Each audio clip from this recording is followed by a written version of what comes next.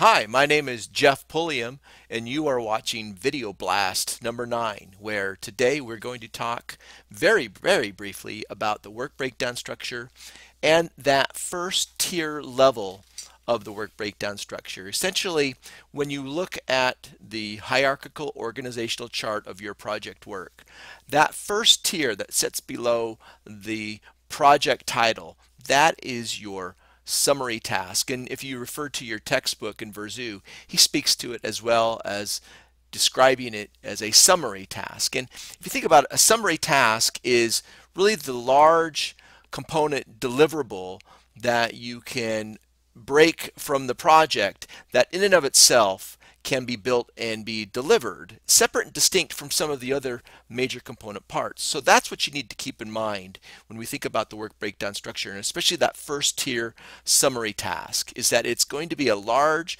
component part of the project that will have a number of work packages and activities that it will, when decomposed, be made of. And so that's what we need to consider when we think of the summary task.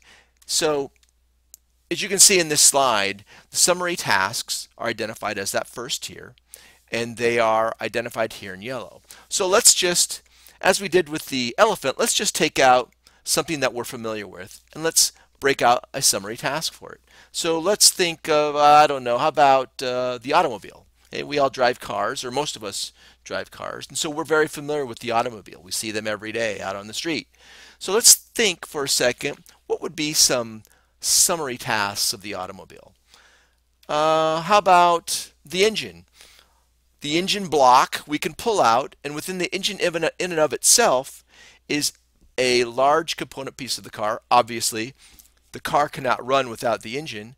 So we pull the engine out, and in and of itself, in the production of an automobile, if we look at the automobile as a project, the engine is a large summary task that we'll need to develop and to deliver as a part component to the car as a whole.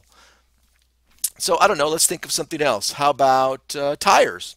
Sure, without tires to roll on, certainly the car's not going anywhere. And so if you think about the tire, there are 4 of them, and we need to speak to those tires as they are a component part and an assembled piece that would be part and parcel of the project of an automobile.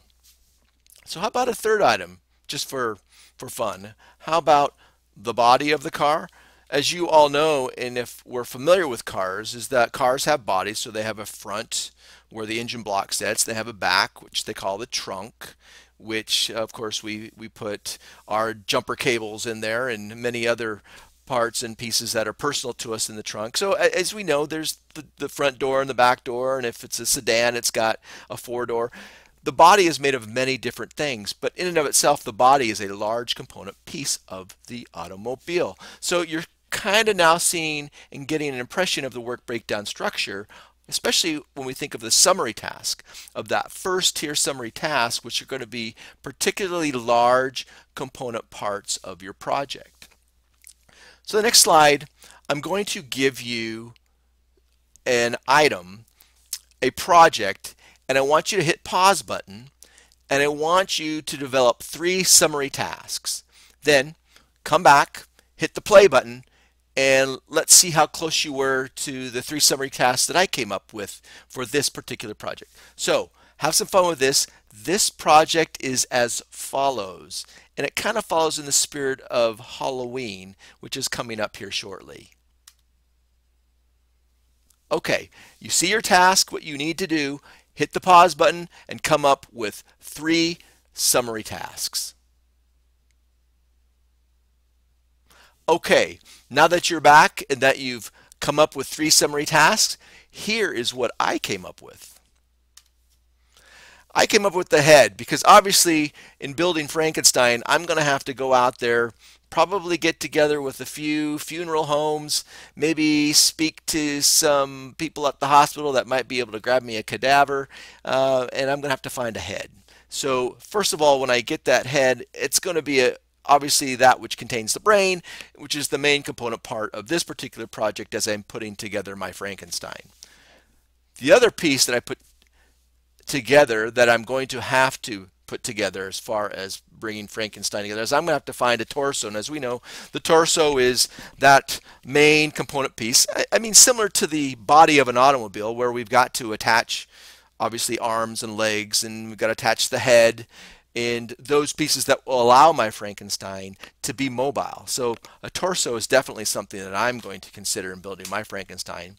And lastly, it needs limbs, right? So I'm going to have to go out and find a couple legs, a couple arms, and attach those limbs to my torso. So overall, the limbs, even though they're separate component pieces to the limbs, that is arms and legs, overall as a general summary task component piece, I'm going to have to go out, identify those parts and pieces that I need that are going to categorize themselves into the component part of limbs, and be able to establish and work with those pieces.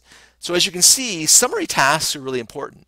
We've got to get to a high enough level where we identify work component parts that are large enough, but that when brought together, assemble and produce that project, and the work that is needed to produce those things is part of that project. So remember this as we go forward. This is VIBL number 9, speaking to summary tasks. I hope you enjoyed it, and VIBL 10 will speak further to the work packages which support those summary tasks. Thanks for listening and watching, and I will see you at VIBL number 10.